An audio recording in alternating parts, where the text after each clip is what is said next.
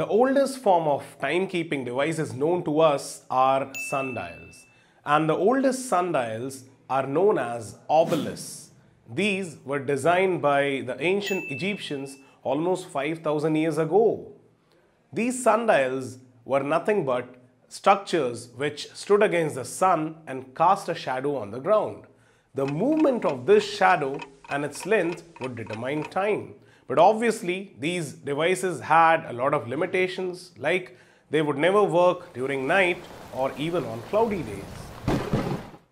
And this led to the invention of other new devices like candles and incense sticks that would burn at a predetermined rate to measure time.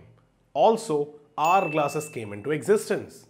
Hourglasses work on the concept of passage of sand through a tiny hole at a determined rate that would measure time. And then in the 13th century came the mechanical clocks.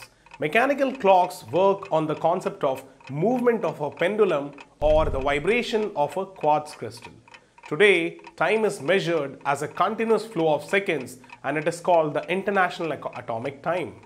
This was a brief history of the timekeeping devices.